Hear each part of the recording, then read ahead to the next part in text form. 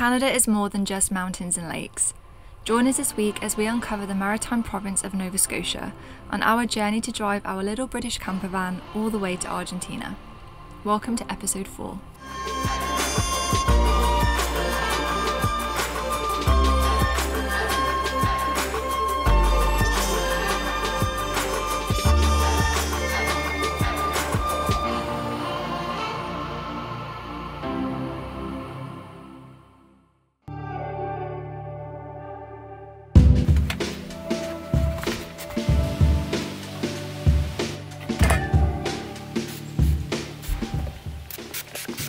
Oda mosquito.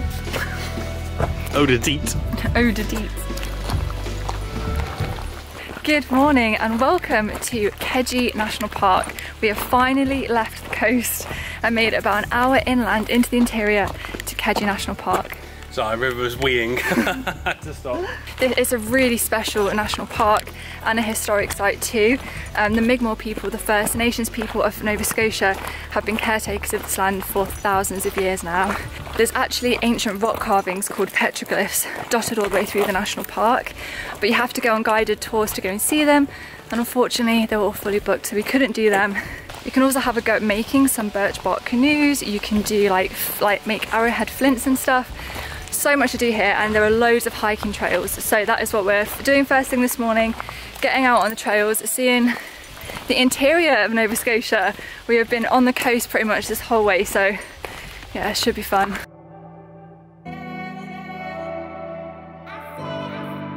The trail that we're on is taking us through some old growth hemlock forests. Now apparently old growth hemlock forests are extremely rare, and this one has the park's highest level of protection. Even the path that we're going to be on is designed in a way to not impinge on like the forest floor or the roots or anything like that.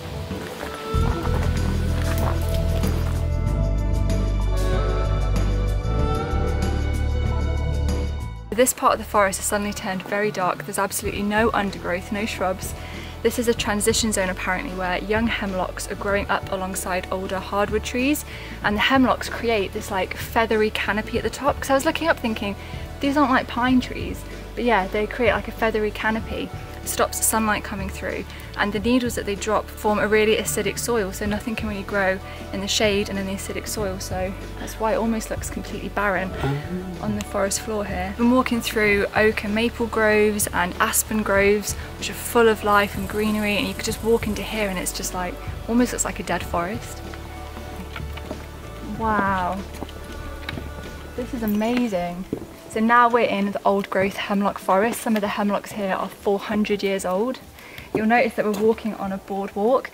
Because the hemlocks can grow so big, they need their entire root system to support themselves, so any damage to their roots at all can really affect the trees. So we've got to stick to the boardwalk down here, but this is amazing. It's like something from Lord of the Rings or something, these massive, massive trees.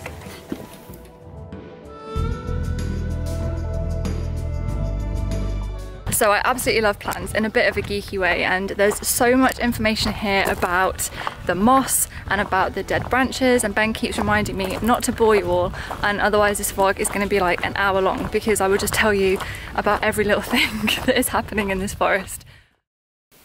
She scratched herself under her belly. Oh, Reverie. So we are just checking for ticks. Just wanted to say a massive thank you to everyone who has commented telling us to be careful of ticks around here in Nova Scotia. We are aware of the tick problem. We have a tick remover that has a little tick identifier card with it. Lyme disease is a massive problem here, and there's a certain tick that carries Lyme disease. These guys are also on Brevecto flea and tick treatment, which they've been on since they were pups back in the UK. And if you remember a couple of videos ago, we went to the vets to get a rabies jab. We also got these guys topped up on some Brevecto. So they are very much anti-ticked up. We check them every time I've been out on walks. We try not to let them rummage around in long grass or bushes. And yeah, we are very aware of the tick and Lyme disease problem. Check ourselves as well. We did speak to the vet about getting a Lyme disease vaccination, but he said because we're here for just a few weeks, it isn't really worth it, especially if we're checking them all the time and I've got Brevecto. He said that should be more than enough. So thank you to everyone that's commented, and now I need to check these guys after that walk. Kejimkujik is the Mi'kmaq word for little fairies and is also the full name of this wild national park, home to old growth forests, rare wildlife and over 1,000 years of indigenous Mi'kmaq history. Today, the Mi'kmaq culture and heritage is kept alive through workshops, storytelling, guided tours and by the many trails that let you experience the magic of this landscape for yourself.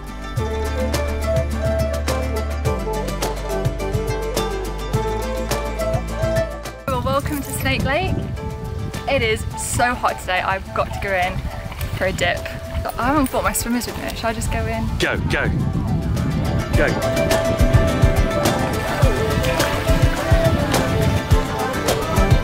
Now I've just got to drip dry. I'm not going to towel.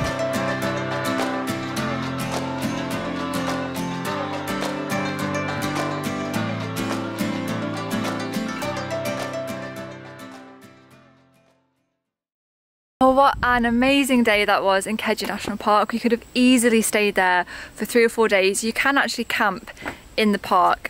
We haven't because we just really haven't got the time, but we could easily have spent days there. There is so much to do. It is so wild and beautiful and the lakes there are just, oh, it's honestly, absolutely loved it. We are now back. Can you guess where? Our favourite Digby Visitor Centre car park where we've been for like the past 3 weeks. It has just been, it's the perfect location for everywhere that we've wanted to go, whether it was, you know, down to the French shores, over to Briar Island, and now down to Keji. But tomorrow we are leaving here and heading north, and that is it. We are leaving this area for good. But you may notice I'm on my own, and that is because somebody is very excited to be setting up the Starlink. Have finally been using our Starlink, because where we are is very, the mobile signal's not great. So we brought out the Starlink and it has been amazing. It's literally like having broadband at home. I think our download speed was 220 meg yesterday and our upload was just under 100. And there's a stow feature, so when you take it off and want to pack it away, you set it to stow and it closes up and everything shuts down, and so you can fit it back in the box. So that's what I'm doing now.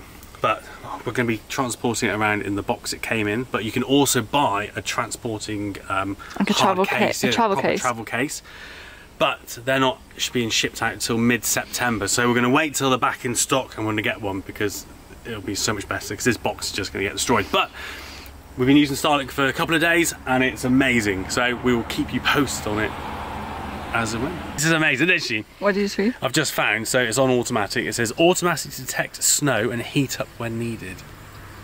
Keep warm to better resist snow build up. This, wow, that's amazing. I'm actually going to set that to off so it doesn't have to. Sorry, problem occurred while saving.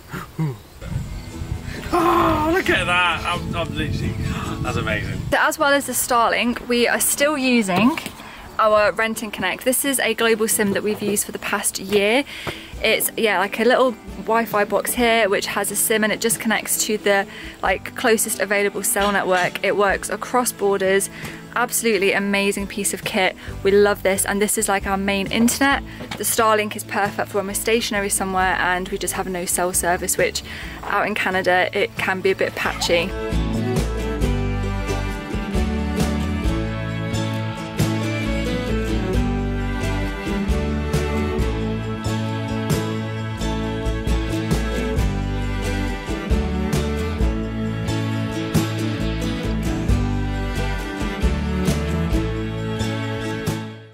We are officially leaving Digby this morning. That's it. We are not going to be coming back here. We had quite a little crowd last night in our little car park. There were 4 of us, all like tucked away, and 2 tents. So yeah, had a little get together here in the Digby car park to see us off. So today we are going to go and head through the Annapolis Valley. It's this area that is very like agricultural, rolling fields, meant to be very, very pretty, lots of farms, quite different to where we've been in Nova Scotia so far. So we're looking forward to it. Farewell, Digby car park. You've been a good one. We are currently on a mission to find a water fill-up, surprise, surprise. But this one is thanks to Ian, who commented and let us know that there is a RV dump station and water fill-up behind a place called Greenwood Mall. So we're on a mission to find that now. And also just behind Greenwood Mall, a couple of you have recommended that we check out a waterfall called Crystal Falls. Now it doesn't seem to have clear directions to it. Apparently people get lost trying to get there. So that we don't have another repeat of the logging road incident from a couple of weeks ago, I found this blog and the woman on it has like in detail described the route to get there, and I think it starts from pretty much where we're getting the water from.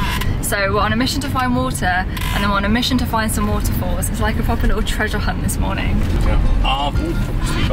RV dump station.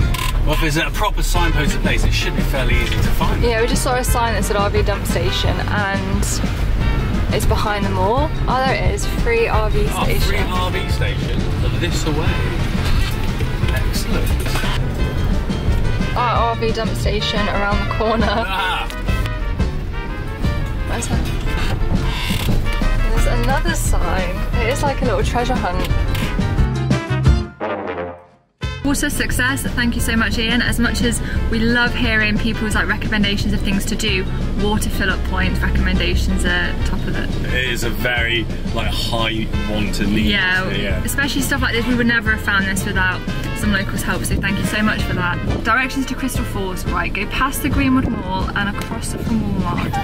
Turn right at the depot onto Rock Notch Road. Can you see Rock Notch Road? Street closed, look. Oh. Wow. Well, that was foiled at the first hurdle. The road is closed. Go across it. After Rock Notch Road, we go across a one-lane bridge and come to a T in the road. Yep. Turn left. Yep. Take an immediate right onto a dirt road. Okay, so. Right, and this is the red bar. So we would have come from this direction. Yeah. Okay, so now we're on this dirt road. It says, continue on this road until you come to another T in the road. Then turn left. Okay, so we'll cross a one-lane bridge. Wow. Okay, we'll cross the one-lane bridge. Then it just says park on the top, go to the top of the hill and then park along the road. Okay.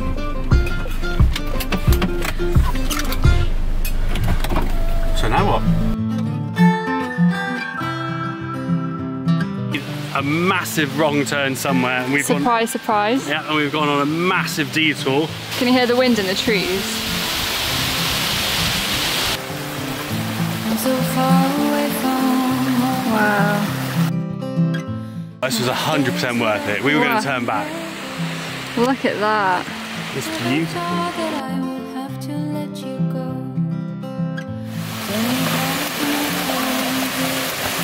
Somebody's loving it already. You gonna go for it? Yeah.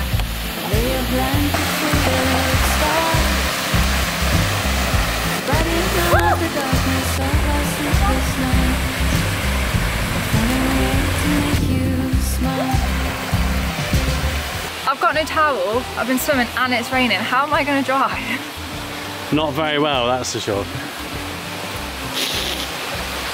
I'll do a river and scout.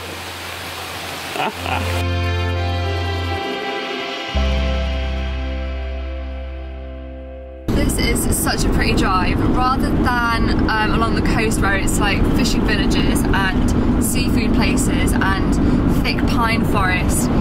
Lobster pots. And lobster pots. There are just vineyards, orchards, farm shops everywhere. It's really like such a different landscape to where I've been driving through before, and really, really pretty.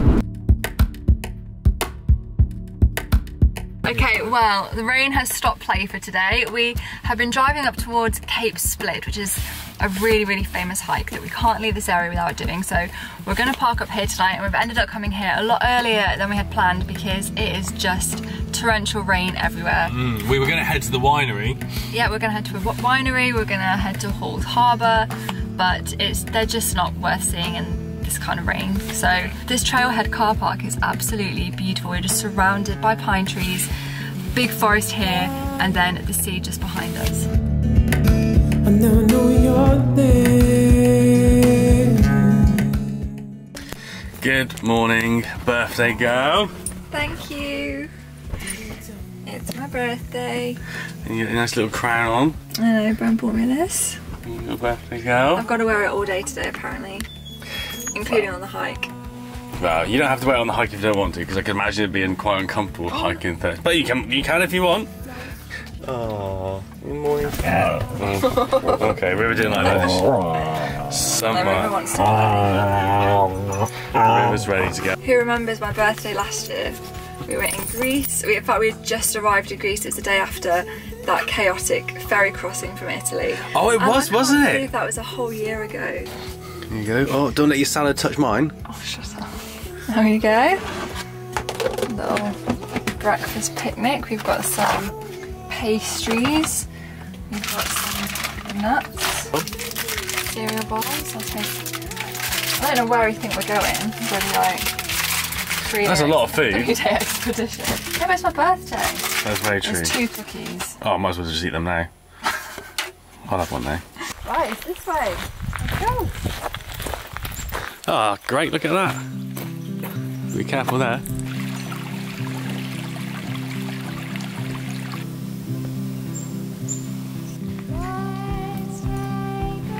This is one of the most iconic hikes that you can do in Nova Scotia. We've left pretty early, so it's very, very quiet on the trail, which is really nice.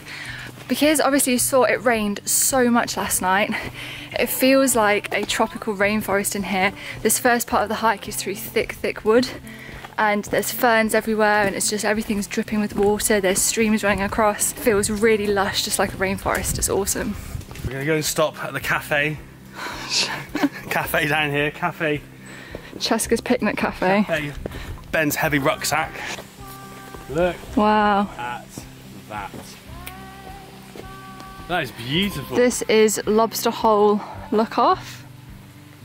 Look at that. So is that the Bay of Fundy then? Yeah, this is the Bay of Fundy, and the tide comes all the way up here.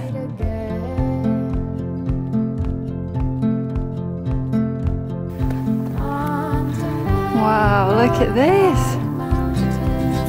The Cape Split hike takes you across a dramatic and forested peninsula that's been carved by the world's highest tides.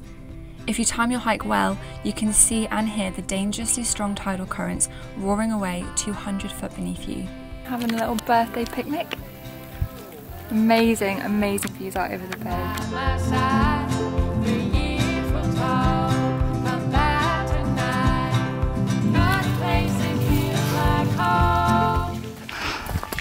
We've made it back. Never underestimate the power of an ice lolly. Happy birthday, Francesca. Happy birthday to you. Thank you, Mom. Okay, so seeing as the sun has come out today, we have got much, much better views of the Annapolis Valley that we're driving through. It's really, really pretty. Now, for some of you might be thinking that, you know, why the hell have you done a 13-kilometre hike on your birthday? You should be relaxing. Hopefully, this next spot makes up for that a little bit. Okay, so I bet when you think of Canada, you don't think of wine. But this part of Nova Scotia has got loads of vineyards. This one looks particularly interesting because it's all organic and biodynamic, so we're gonna go and have a taste. The vines that grow here are carefully planted and harvested according to the cycles of the moon and the tides, with minimal intervention, free from pesticides and chemicals. They produce pure and beautiful wines that were far too delicious for a weekday afternoon.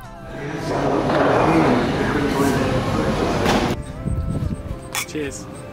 Ben is really excited because since he's been in Canada, his dream is to see the Royal Canadian Mounted Police, and there's a wedding happening right now, and one of them is one of them. As in their like ceremonial They're in outfits. their like ceremonial or their outfits. And they've just all walked past. They haven't been on horses, so I don't think it's real yet. He's not actually seen what he wants to see. This vineyard is absolutely beautiful. You can see all of the grapevines just going down the hill here, out onto the sea. I don't know what I'm saying, I'm just talking shit. Chess has drank literally 5 glasses of wine in the space of 15 minutes. No, it's not 5 glasses. I'm carrying her back to the van. Ben doesn't really like wine. In fact, Ben doesn't really like wine at all. So I most of the sample, didn't I? Pretty much had all the samples, yes. If you watched last week's video, you'll have seen that we had to drive back to Halifax to come and pick up a parcel. Now, en route to Halifax, we stopped off at a pizza place called Big Mike's Pizza. is where we are tonight because it was absolutely amazing. It's a very unassuming little pizza joint. We just kind of stumbled across it as it was the kind of nearest place that was open, and it's run by this awesome Lebanese woman, and the pizza is one of the best pizzas I've ever had. So that is going to be my birthday meal tonight. Is some pizza from Big Mike's Pizza, and if you're in this area of Canada, I would highly recommend dropping by. It's in Kentsville. Kentsville we're in, yeah. Kentsville, yeah, near Wolfville, and yeah, it's really good. Or give me all the water. Next day. Let me know how to Yeah, okay, I'll let you know. Honestly, she is the nicest woman ever.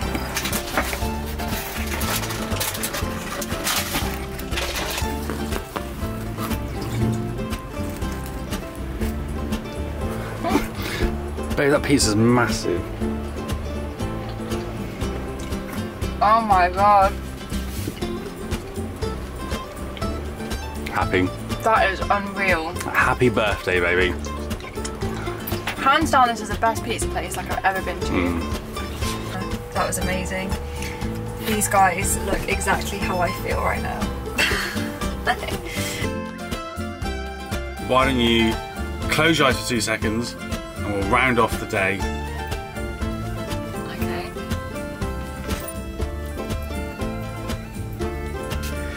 Happy birthday to you.